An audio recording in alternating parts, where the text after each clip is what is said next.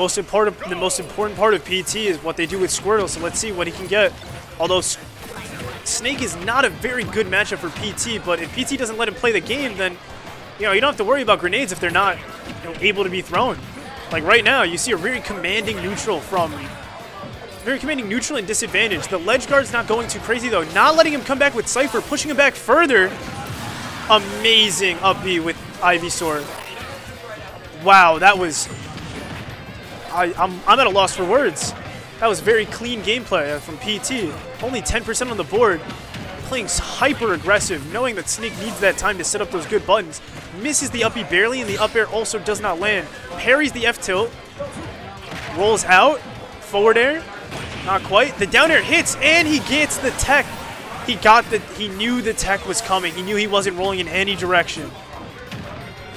This PT is, oh my lord, laddering too. He's holding the bomb. Nair dodges the bomb. Snake really doesn't have a moment to breathe in this matchup. Oh my gosh. Down tilts. His spacing's immaculate. We have Ivysaur again. Dodges the up B. Snake really has to adjust to this because he's not getting any room to play his game. Up B takes it. That was a very fast match. That was very convincing for Quidd. His PT was all over Snake. Snake didn't even have room to press any buttons. You say, oh, you want to set up grenades, bro? How about you take this whole 30% combo instead?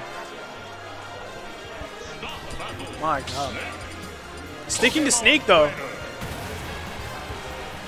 Maybe what the difference is just making those adjustments, in the middle of the game. Not letting him get in as quickly on you while you try to set up your game mode, the mini game of can you dodge the explosion.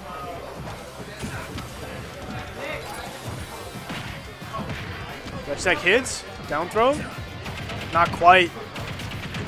He's been missing those reads on the techs. Oh my, very aggressive Squirtle. He's just beating up Snake.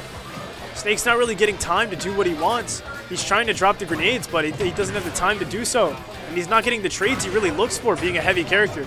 Although the down air connecting, that was very good for Snake. Is this bomb going to save him? Not quite, but he still got scared of it. Up air kills. That's Ivysaur. Back to Squirtle at 50%. You're playing a really light character. Must have a lot of confidence. I mean, he did display some great feats with the Squirtle before in last game. Great up air. Back to Ivysaur. The back airs. Oh, wow. The grounded up B. Not quite killing, though. Up air doesn't quite kill. He's got the DI to save him. Oh, up B didn't hit. Tried to hit him through the stage. Grab missed. Back throw hits though. Ooh, the down air didn't quite hit. Back to Charizard. He's playing it. All right, he brought out the heavy. Back air kills. Alive at 116. Living on a prayer. Quidd is just absolutely throwing hands with Snake. Not giving him any room to breathe or do anything. Snake's fighting for his life. There's the Nikita. Not going to take it, though. Up tilt will. He read the neutral get up off the Nikita explosion. There's the Cypher. Not quite. Down tilt. F tilt stops the Squirtle in his tracks. What are we going to see? He drops the bomb on Snake. Snake's he's using his own tools against him. Snake's not getting to run his game plan. And we're seeing what happens to Snake when he really doesn't have those good buttons for him. Double spot dodge into F tilt, though. He really likes the F tilt to Snake. He rolled out. He's taken back stage control, and he's playing, and he read the roll from ledge. Oh, the PT was just unstoppable that game. Absolutely rolled.